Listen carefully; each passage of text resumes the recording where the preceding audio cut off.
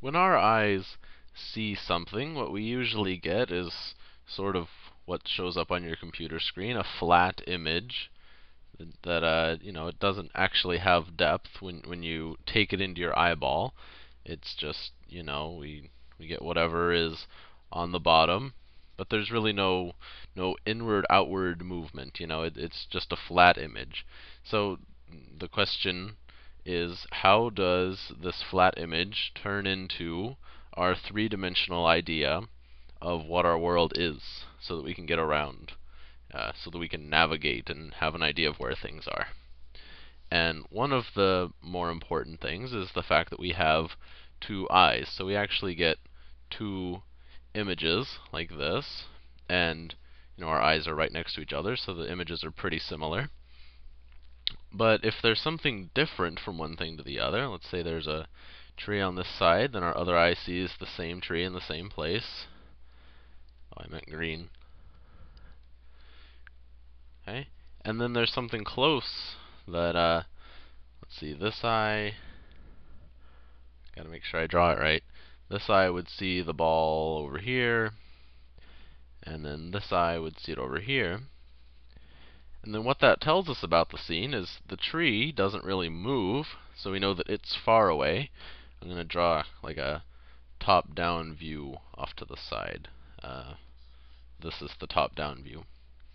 So we have, the grass, it takes up the bottom half of the frame, so, we know that the grass is covering pretty much our whole field of view here, and then the tree is somewhere in the back.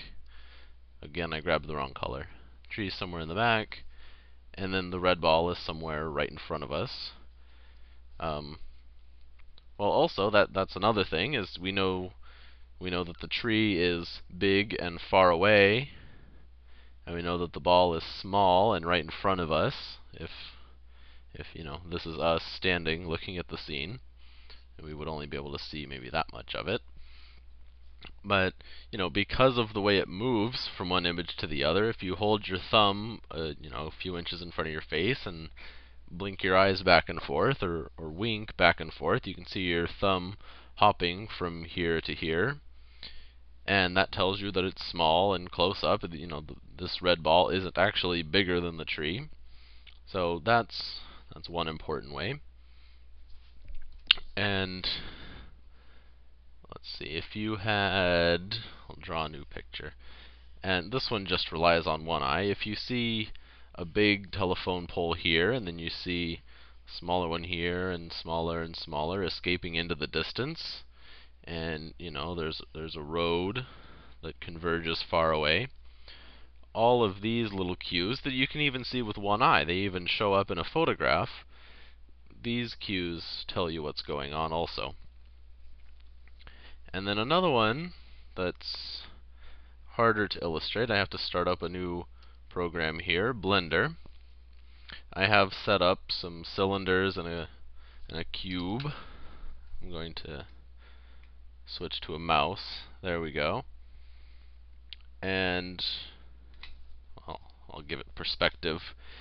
It works with one eye, like the TV screen works with only one eye.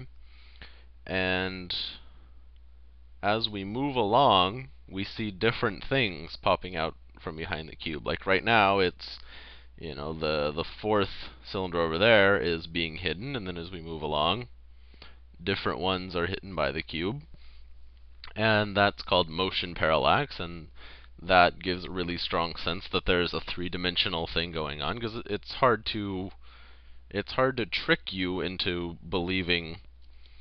I don't know how to explain this. It's hard to create that effect fakely. I can trick you into almost thinking that might be a little scene out the window, I guess, if I just paint it really realistically, and I actually put in a horizon line and stuff. Your eye falls for that really easily, but this is hard to replicate. When I move the screen around, you don't actually believe that you're moving, I guess. And I can also use this for something else here. Let me zoom in. I can draw on the screen, hopefully in this program too. Just to give another example of the ocular disparity. I don't know what the word is. But I'll just trace out the scene a little bit, very roughly.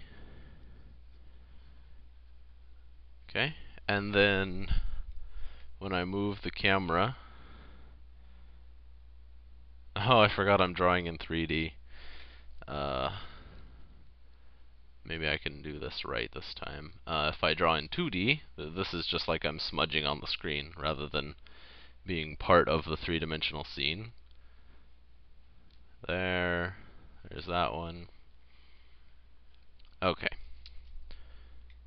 Yeah, that's what I wanted. And so that gives you a little bit of illustration of what, the outline is what your one eye is seeing, and the 3D image is what your other eye is seeing. Maybe that's helpful, maybe that confuses you more, but I keep hitting the wrong thing.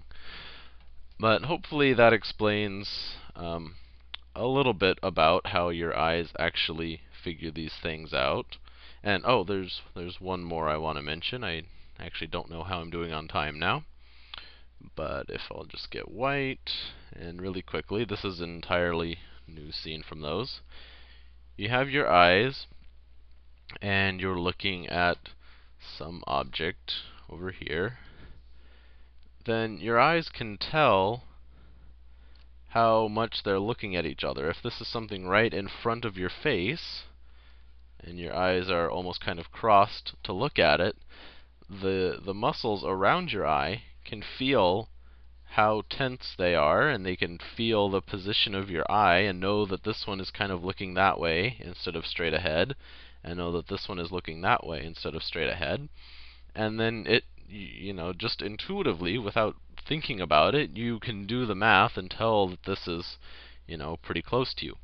But if both your eyes, on the other hand, are facing straight ahead, if your pupils are right here, and anything over like 20 feet, your eyes pretty much go straight ahead, then your muscles send that information to your brain, and then you can tell that it's more than 20 feet away.